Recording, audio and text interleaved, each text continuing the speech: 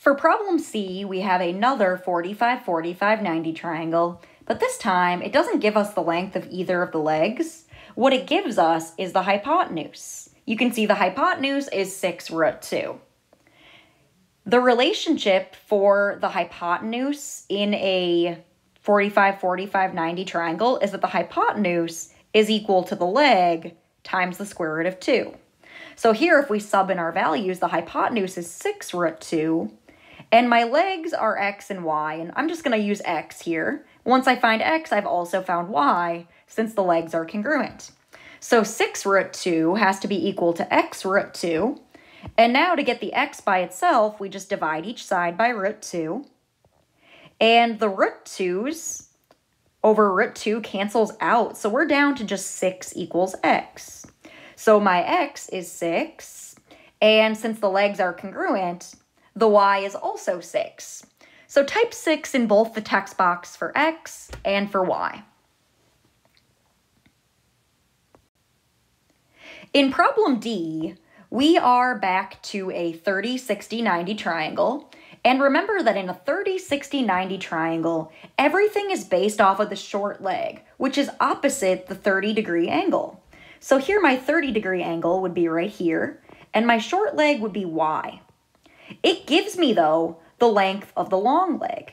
So I have to use my long leg to figure out what the short leg is equal to. Remember, the long leg is just the short leg times root 3. So here, 2 has to be equal to y, my short leg, times the square root of 3. And to get y by itself, we need to divide each side by root 3. Since there isn't a root 3 in the numerator to cancel out with the root 3 in the denominator, we're going to need to rationalize the denominator to get our answer. Y is 2 over the square root of 3, but we don't want to have a root 3 in the denominator for our answer to be in simplest radical form. So to undo a divide by root 3, we multiply both the numerator and the denominator by root 3, and that makes 2 root 3 on top. And then in the denominator, root 3 times root 3 is just 3. So my y value is 2 root 3 over 3.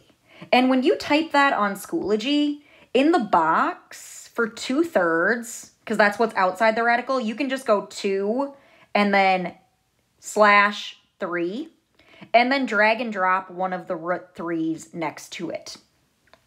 So that's how it'll look in your interactive notebook. All right, next I need to find my x, which is the hypotenuse. And remember, the hypotenuse is just 2 times the short leg. So here that's 2 times 2 root 3 over 3. If we just take 2 times 2 then, that's 4 root 3 over 3.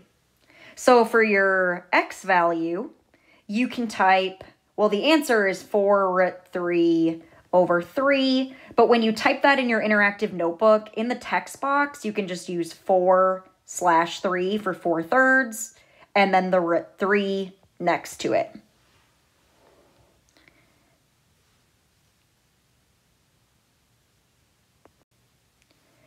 In problem E here, we have a 45, 45, 90 triangle, and it's giving me the hypotenuse. Going back to our 45, 45, 90 relationships, the hypotenuse is just the leg times the square root of 2. So here, 11 has to be equal to x, that's one of my legs, times the square root of 2. To get x by itself, though, we have to divide each side by root 2. So our x value is going to be 11 divided by the square root of 2, which once again needs to be rationalized. To get rid of the root 2 in the denominator, we multiply both the numerator and denominator by square root of 2, which makes 11 root 2 on top, and then in the denominator, root 2 times root 2 is just 2. Since 11 divided by 2 doesn't divide nicely, it makes 5.5, we're just going to leave it as a fraction. So for our x value, it would be 11 root 2 over 2, and our y would be the same because the legs are congruent, so 11 root 2 over 2. Again, when you guys are typing these into your interactive notebook, in the text box for the fraction, if you just want to go 11/2 and then a root 2 next to it, same thing for the x, 11/2 for the fraction, and then a root 2 next to it.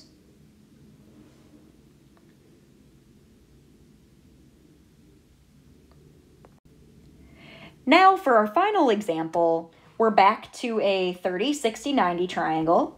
And this time I'm giving you the length of the hypotenuse. The hypotenuse is 22, that's the side across from the 90.